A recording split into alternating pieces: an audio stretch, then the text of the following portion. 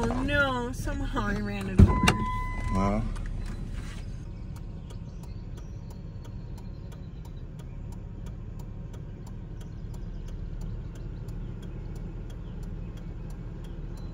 Did you save it? No. Oh no, too late? Too late. Turtle crossing. Was it still alive? Yeah. Barely. Yeah. At least it was a red-eared slider and not A red-eared slider? non-invasive species. Because we have lots of those things. Yeah. Invasive turtles. People kind of like don't want their turtles anymore and kind of put them out into the wild. Is that what happened? Yeah. And they went crazy? Red-eared sliders are usually pet turtles. The more you know. Rainbow.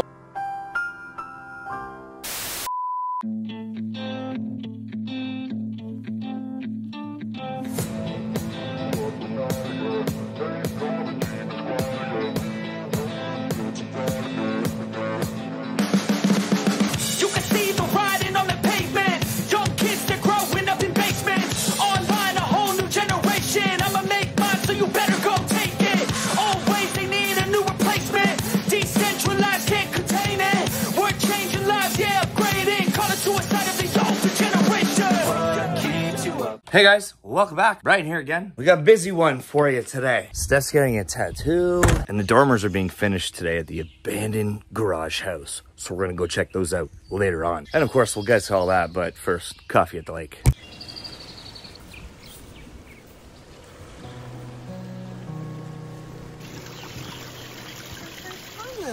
That's awesome. Mercy V. First pond lily. I'm a whole life. It's a humid one today, again. Heat warning. 5 consecutive days in a row all across North America. Fishing boat. Go get him.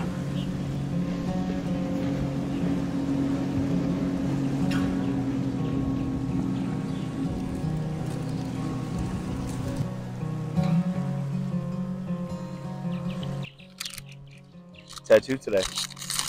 Same thing. Sunflower? Yeah. Sorry guys, my microphone cut out here, so I'll do my best to try and recreate the conversation as I recall it. Steph, this view's awesome, but not as awesome as me. I know, Brian, because you're so handsome. Means we can put shingles on. What did you pick out? Black. Black shingles. Make the castle look even taller. Looks like a rook. Another castle. Garage house castle. Like from the fish fly carcasses. That was gross yesterday. It was just 5 feet out? massive surface area of them. Gross. I'm talking this way at you when I should be talking this way. All the fish flies. Gross. Well guys, the microphone doesn't want to cooperate this morning, so we're going old school. We're gonna go get a tattoo, new tattoo ink. We'll head over. We'll do a dormer tour later on this afternoon. So in this video, tattoos and dormers, dormer days. Let's go.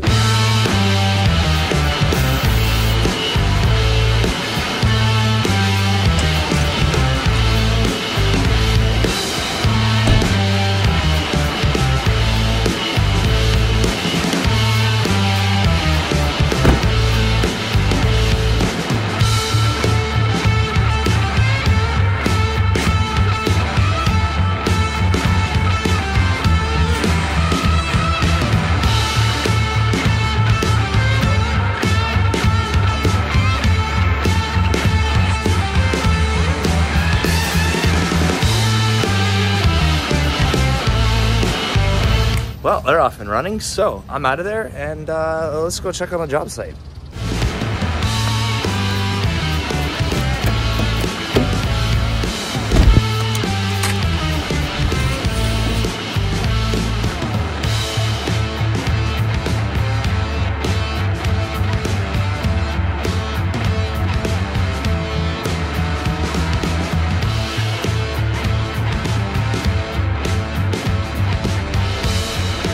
Can I have a large ice cap, please? Large ice cap? Yes.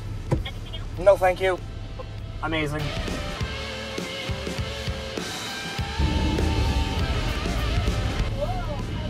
Good, how are you? Fantastic. Great, thank you. Except for this heat, that's why I'm getting the iced one. Oh, it's not even July. No. Thank you. We're in for a while. We are. Have a great day. Oh, that's good.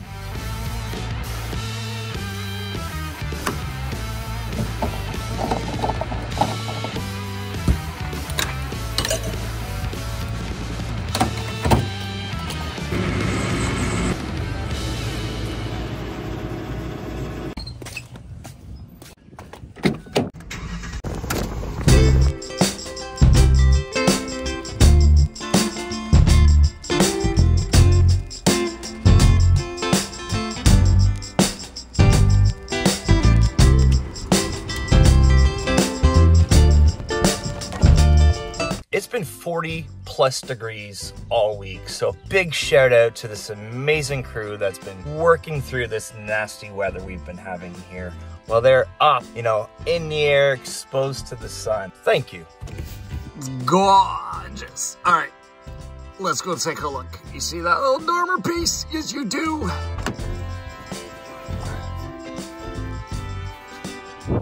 Well, guys, welcome to the jungle. I think we always have fun and games, always. Whew. Well, if you're just joining us, we've been converting this old abandoned off-grid garage into a garage house. We had to pour a 4-foot foundation underneath the existing slab structure in order to build this loft upstairs. The building is still currently technically off-grid, although we do have hydro. There's one plug. No water, no toilets, no showers, nothing. In fact, this is where we're going to be running the services in from the street. So if that's the kind of content you're into, why don't you go ahead and hit that like button down below. Isn't it awesome? Look at how tall this is. Well, last week we cut off the original roof, trashed it, and had this loft system built over here on the ground. Then we lifted it with a crane and slowly put it back on top of this original downstairs. Well, this wall's new, that wall's original, that wall's original. Bumped it out another 4 feet so we can build stairs here up to the sky loft. And now you're cut up and irregular, just like the rest of us. All right, let's go look at these dormers.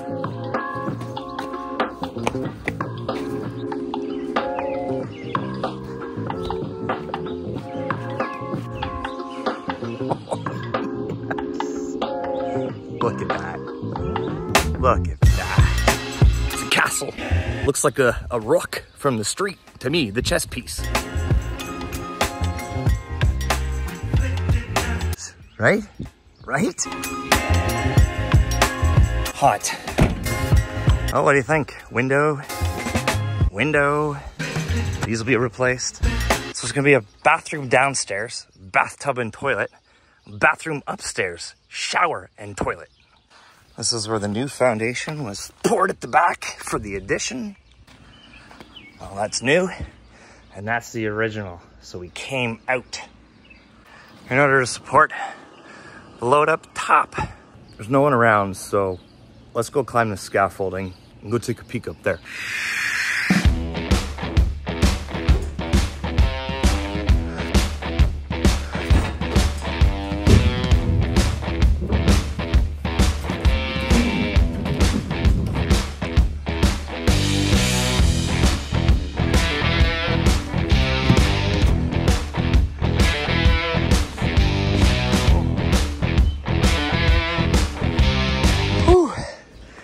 So, full 8-foot ceiling. I'm standing in it, look at that. So it's full 8-foot ceiling in the middle and in the dormers. Full 8-foot ceiling. And then here it comes down to the knee wall, which supports most of the load here. That's why there's no beam downstairs. Again, window here. You can't see much of the lake this time of year because the trees and whatnot. You'll see the water in the winter, that's for sure. The lake is on the other side of that tree. So this will be the primary bedroom. 23 feet this way, 12 feet here in the middle, plus the dormer on either side. There's actually going to be a bathroom right here. Toilet, shower, sink. It's going to come out 4 feet right to this line here.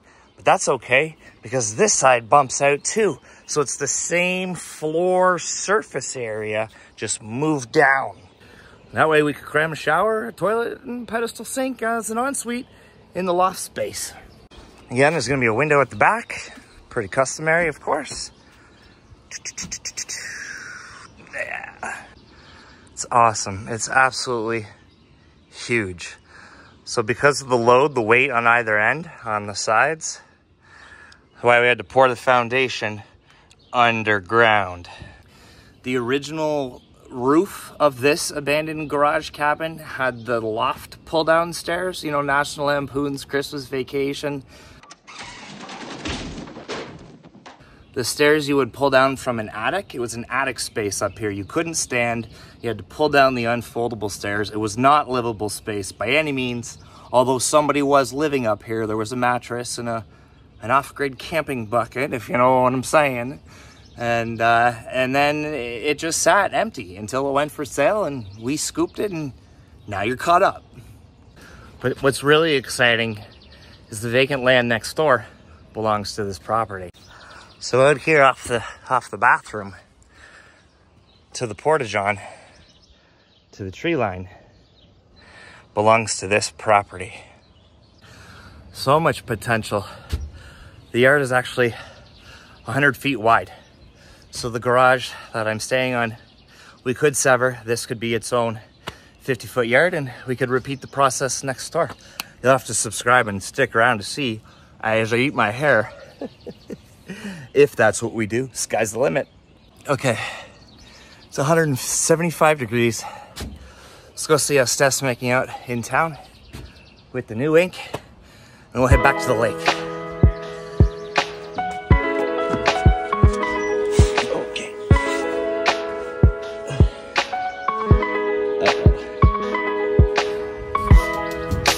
I guess you want to come too.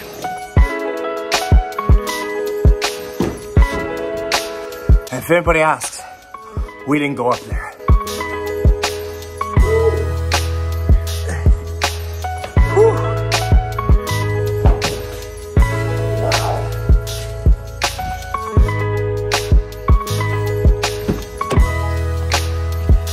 So I think we're gonna do vertical siding. Make the tall castle look even taller. Standard black shingle, trying to keep it as neutral as possible. Timeless as possible. Bye, see you tomorrow.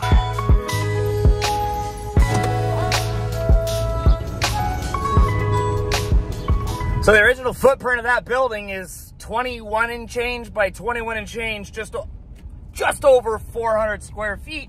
We bumped it out another 100 square feet at the back, 4 feet out from the building, 25 feet long, and then we added another 12 by 20, 250 square feet of living space upstairs too, bringing it as close to 750, 800 square feet as possible. I learned a long time ago when I was trying to buy a really tiny house that actually sat on the land, the bank was still apprehensive to loan money because the house was only 600 square feet. So if you're looking to do these kinds of things and you need to borrow money, check with your lender. There's a few sticking points. Like, you can't traditionally borrow money from a traditional lender to buy vacant land. So if we bring this close to 800 square feet, we will have no problem borrowing against it for the next project down the road. For those of you that are looking into HELOCs, where I live anyway, typically you can borrow 80% in a home equity line of credit against your primary residence. But typically you can only borrow 60% against a rental property. So there's some things for us to consider, right? We've got the garage at home that we live in, and we've got the garage here that we're building, and we want to build the third one. The question becomes, which pocket do we pull from? A better question is, do you want a mortgage on your primary residence, or do you just want to shove it off to the rental property? So if you ever sell it and have to break the mortgage and pay the fees of breaking the mortgage, which I just call the cost of doing business, then you know it's separate from your primary residence asset. Let's cut it on the financial literacy today, Aspinall. And in full disclosure, started my adult life in debt, not student loan debt. I then accrued student loan debt. So please, if you take away anything from this channel, it's if we can do it, you can do it. I will also say this is not a how-to channel. This is just how we do it. I forgot to take a thumbnail, so I'm going back to do that. Then I'm going to hit the road back into the town and see Steph. So I'll see you back in the town with the Steph. Well, I stopped and they were still working on outlining, so she still has a couple of hours to go. It's just after 12:30 p.m. on a Thursday, so the grocery store is pretty empty. way too hot for Komodo Joe. There will not be a Komodo Joe cook-off tonight. No way. Cue up amazing grocery store montage and insert it right here.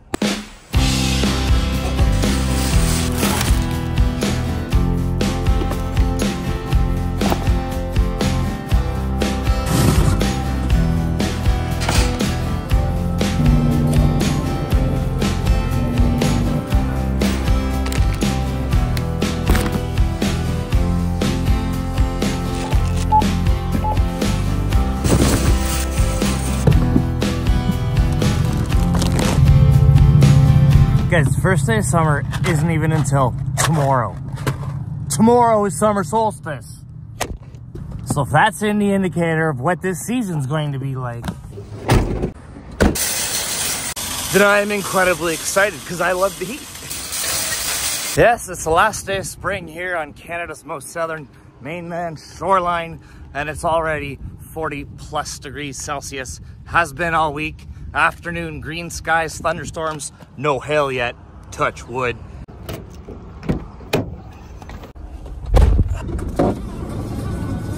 Woo! This truck might be a 2008, but the AC works.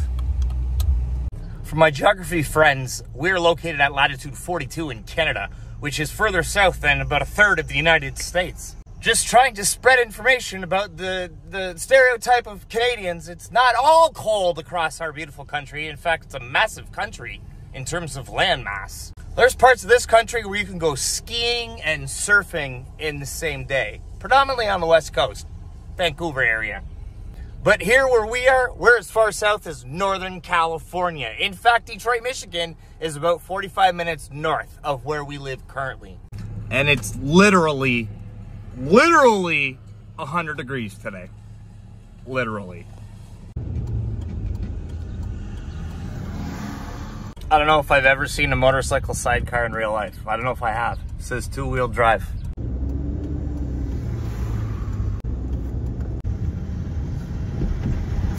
All right, friends, back to the tattoo studio.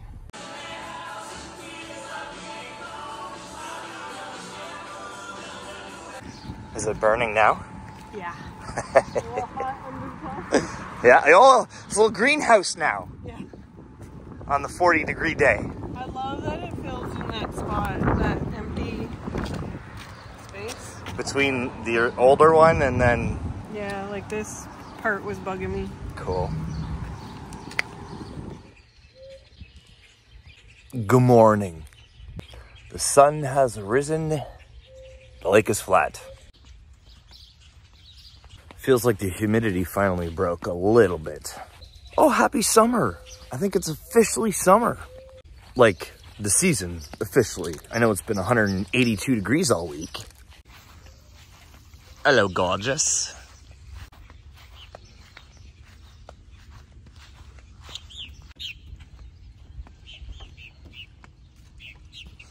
Look at that today. I don't often share. When I flip these Sea-Doos and then put them down, it's all rocks under my feet here until that line, which does come in a little ways here.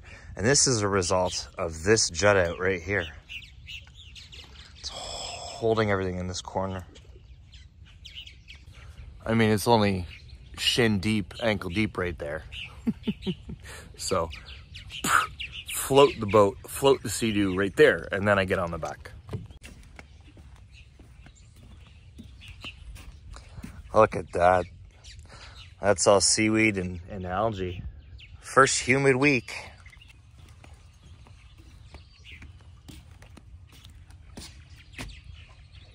So that's all sand. And that's all rock. Right, the waves pull it out of these break walls here. Every couple of years, you know, you hire your friends and neighbors' kids and nieces and nephews to come and pull the rocks out and throw them back in the break wall.